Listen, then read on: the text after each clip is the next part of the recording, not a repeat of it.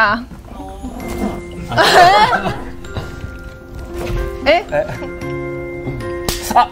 哎，疼啊！演上了，演上了，送医院，送医院。夫人打的。上药。沈某可以接受。哇！磕到了。然后其实也很刻意了，刻意的甚至让我觉得有点不好意思，刻意的有点明显啊。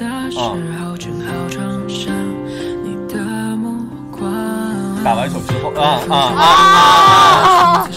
我头，对，因为我当时说有点太刻意了，而且有点不尊重，然后就愣了一下。这样。话也不是。夸奖，也可以是形容你本人。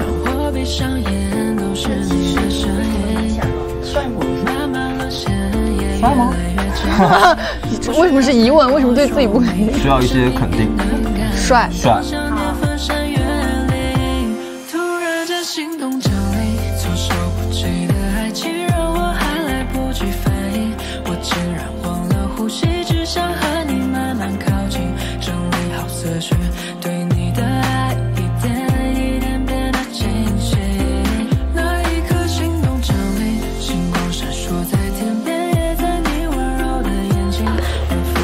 第一，别妄想从我身边逃离。第二，别忘想我。这个够凉了。第三，别忘。哇，这犬性难想你。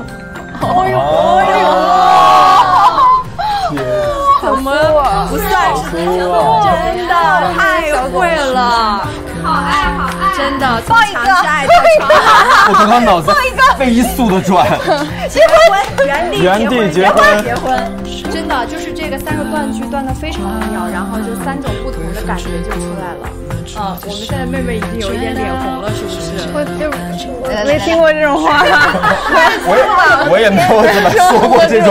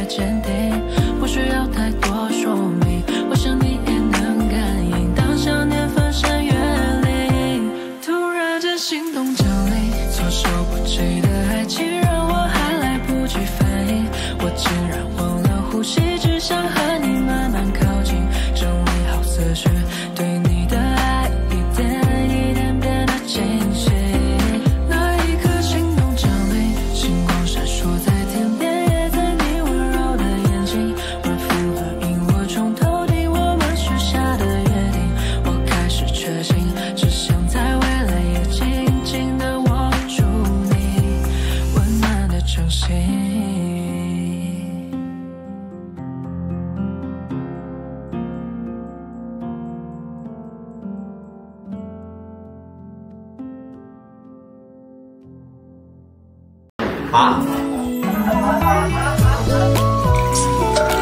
谁？是我。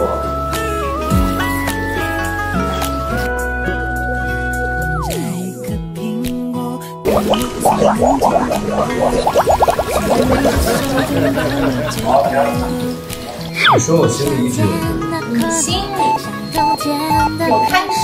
这啥呀？这是啊！心里有贪食，实际上是说中了你了。不是，贪食有一点小吃醋的感觉，说中了。说中了吗？我只是正常推测。我不救你是因为心里。要快哭了，那这些事都是你的，还被误会着，所以这阵是有点小委屈要上来了。我一转头看你，马上扭开脸。好。所以他偏要想去，让我逃避的日子。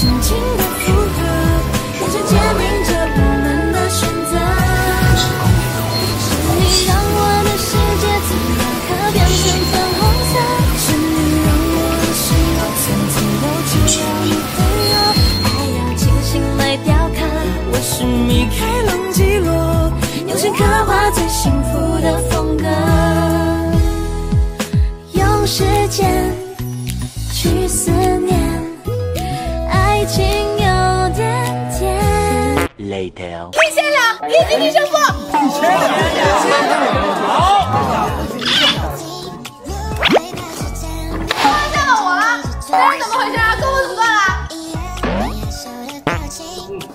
你刚才吓到我了。一碰就错。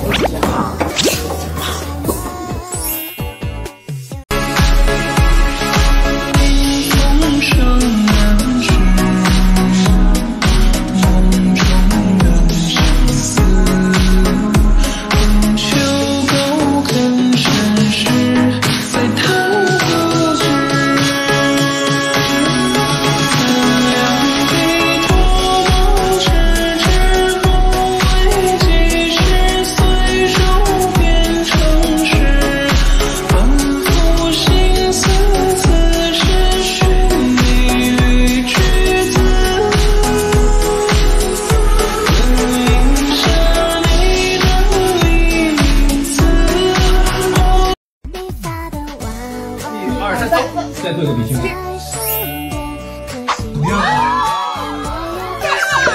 好厉害！这个熊你可以选择送给我们的恩熙，还是送给现场的朋友？我回头送你个更大的。十指紧扣，对视30秒。是否两个人足够捕捉爱的尽头？闭上了眼睛，记得你的笑容，幸福的从容，将灵魂都掏空，享受1分钟的感动。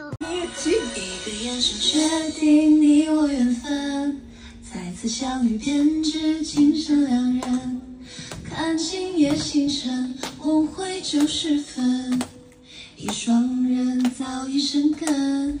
注定前的情人心思莫问，情字交难一生一世长存，借晚风口吻诉爱的清晨，此生有了惦念的人，一往情深，你是我认定的人。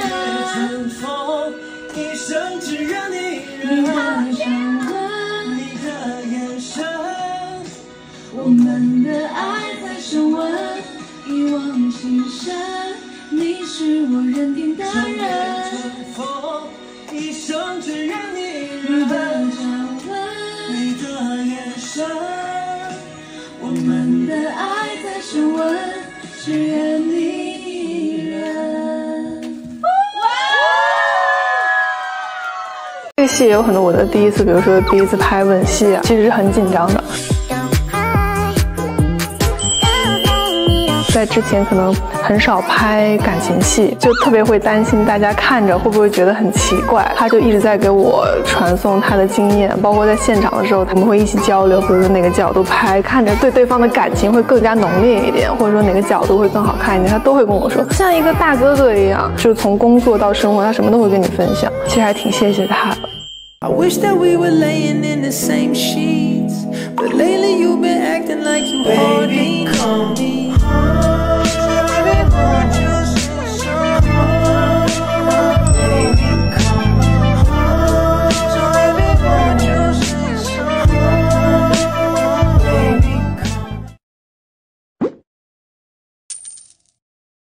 别人有的你也得有。再来一遍就可以了。好会呀、丁哥！不是，这是尊敬山海，有一个尊敬专业。是因为我和小丁老师撞衫了吗？啊！快把我的吊带裙拿来。好，来快！去年拍摄过程中，横店下了一场大雪，然后听说咱们导演紧急拍了雪景。4位老师可以分享一下拍雪时有什么趣事吗？比如甜甜的吻戏啊，或者拥抱。哇哦，好甜。其实，在戏里边有非常多次雪景的戏，但正好大家看到的那场大雪是横店下的真雪啊。那我作为一个南方孩子，我其实是很少见到下这么大的雪的，它那个积雪一下就堆了很厚，所以当时非常的兴奋。然后正好那个也是我们当天的第一场戏吧，我记得是啊。然后导演就说紧急的，对，紧急的安排上了，对，就说我们可以开心一点，一块堆雪人。是。而且那天就像我们南方孩子嘛，然后见到那个雪，它在屋檐上非常的厚，然后其实我们原来可能在课本里面会看到一些这样的描述，但是真的那么近距离的切身感受到，其实是不一样。而且我们在一个非常古朴的建筑里面，穿着古装，如同走到了以前语文课本里面那些以前诗人写的那些描述里面，所以我觉得感受还挺不一样的。然后刚刚他们说很高兴，然后我觉得很滑啊，是很滑，是因为当雪被踩实之后，它其实是有点打滑那个我们的鞋的，上面滑冰一样。但话说回来，一开始的时候我们彼此都在就是防止滑倒摔倒，或者防止对方摔倒。但真的玩到后面的时候，就真的很高兴。不管是堆雪人、打雪仗，还是跑来跑去，还是转圈，真的觉得很高兴。就进入到他们那个世界了。对，原型跟神都的世界。那样戏里也会有很多关于雪景比较甜蜜的一些戏份吧，就见证着沈都跟严欣的感情在大雪中逐渐的升温，是很浪漫的，我认为。是的，真的超级美，那些名场面，大家一定要追剧去看。也感谢美田老师的提问。最后，我想看沈都到后面就是耙耳朵了，就是很宠老婆，因为耙耳朵在重庆就是老公非常宠老婆的意思。对，不愧是咱这个名副其实的重庆女婿啊。那我们冷个那个呀，你啷个？这确定不是一段绕口令啊？就是真的啷个啷个那个呀？那个呀？你啷个那个呀？哦，学的好像，标准的，语言小天才了，这属于一个。还有这样的库存吗？感觉这已经是很难的一个了。芝芝要不要来一个？你知道芝芝？来，你的话比较不容易听懂，我的太容易听懂了。我想想，你知道卡卡哥哥是？他应该知道，对吧？对，差不多就叫。你晓卡卡哥哥啥子意思不？我们也可以展开一下卡卡哥哥。卡卡哥哥。啊。你完整的是什么？就是你是打扫一下那个卡卡哥哥呀，我扫不到。你再说一遍。你去打扫一下那个卡卡哥哥啊，我扫不到。你去什么那个我搜不到。子俊，这是一段就是翻译，不是在找不同，找两种方言之间的翻译。卡卡哥哥是不是？对，猜一下这是什么意思？狗叫卡的狗。你知道卡的小狗是什么呢？其实就是对犄角旮旯的意思，很聪明，它叫落犄角旮旯的意思。确实，哎呀，看我们抖音的朋友们也是如此的机智啊！一下就猜出来了，机智。我晓得，我说了我重庆人。对头，没错，说的特别的棒啊！